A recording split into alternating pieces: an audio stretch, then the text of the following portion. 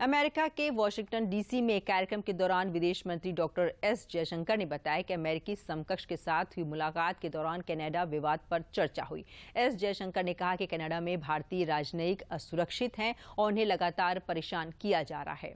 साथ ही साथ उन्होंने ये भी कहा कि हिंसा भड़काने के लिए अभिव्यक्ति की स्वतंत्रता का विस्तार नहीं होना चाहिए।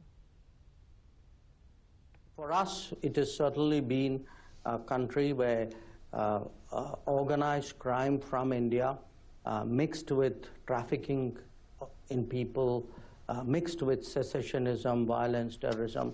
It's a very toxic combination of issues and people who have found operating space there. So a lot of our tensions with Canada, which well preceded what Mr. Trudeau said, actually come out of that.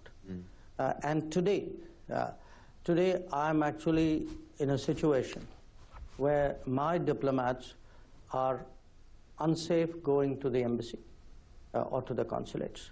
In Canada? In Canada.